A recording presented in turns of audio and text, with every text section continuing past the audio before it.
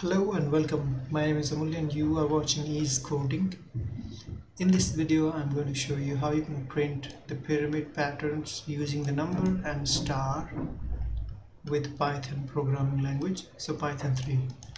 So let's get started. This is what we are going to write the code for, and I will be using my command prompt. You can use anything like your text editor, terminal, PowerShell, whatever you have. Okay, so let's get started. If you have not subscribed yet to my channel, please subscribe. So move on. This is what we are going to do. Numbers, pyramid and upside down pyramid, and then star pyramid, and then upside down star pyramid. So as I told you, I will be using my micro text editor, which is a terminal based text editor available on every platform. You can use any text editor of your choice. So we are basically going to write 4 methods, okay, functions, and each function will be almost similar except one line of code is going to be different in each function, which is going to do the logical thing. So we're going to define our function, and then I'm going to take row in range of rows, range of rows, like that. So this is for loop, Python for loop, and we are basically using range method, inbuilt method. Now in here, this is a print method. Now we will print something here. So first we are going to create the pyramid. So first we are going to print the spaces. So in the previous videos you might have seen that I was taking 2 spaces. In this video I'm going to take just 1 space and then multiply it with rows minus row. So rows minus row, and then the second thing we are going to print is basically the star. So because it's going to be string, we are basically going to print it, so that's going to be string.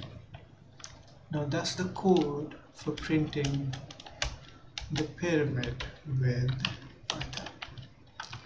Now I'm going to save this file. Okay, this is basically I'm calling this function or method, whatever you call it, and then I'm going to run this script pyramid1.py, and here we have this method. The same thing I'm going to print with the numbers, micro pyramid1.py, and it's going to be the same thing, except so it's going to be pyramid1. It's going to take rows, and I'm going to use 4 row in range of rows. Okay, and then I'm going to print and I'm going to print spaces. First of all, single space into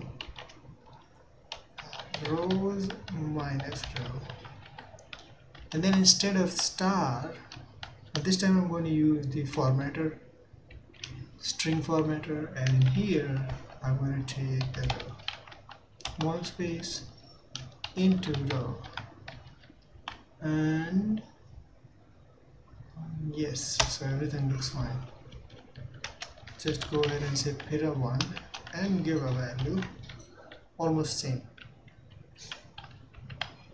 and here we have something. Okay, so I basically called the previous file, which I shouldn't have, and then I have to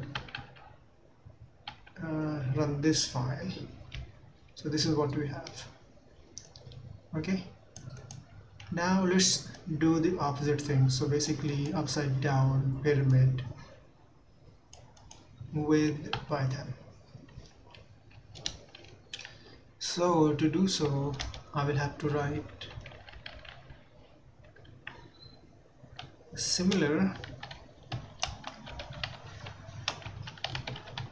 function, right? And then I'm going to take 4 so row in range of rows, okay, and then I'm going to use the print method, and this is going to be basically just opposite of these numbers. So here we will take the row, and this rows minus row will come here, everything will be the same. Okay, so first thing first, spaces into row, and then star space into rows minus row, and then I will simply have to call this method or function. Okay, so it's working, you can see this. Similarly, I can just write another function. It's going to be almost similar, so I'm just going to rename it and make the necessary changes. And here, instead of this, I'm going to take the row, make sure you add the formatter. One more thing you must have noticed, that we need to give a blank line here. So this is what I need to do. Copy, go to next, and here we are. Now if I go ahead and save everything, so that's what we have done. Similar.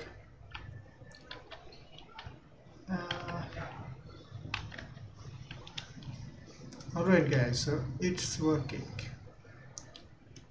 Pyramid or stars, pyramid of numbers, and then we have pyramid, upside down pyramid of stars, and upside down pyramid of numbers. Alright guys, so that's it for this video. Thank you so much for watching. If you liked the video, please subscribe to my channel, and thanks again. Have a good day. Bye for now.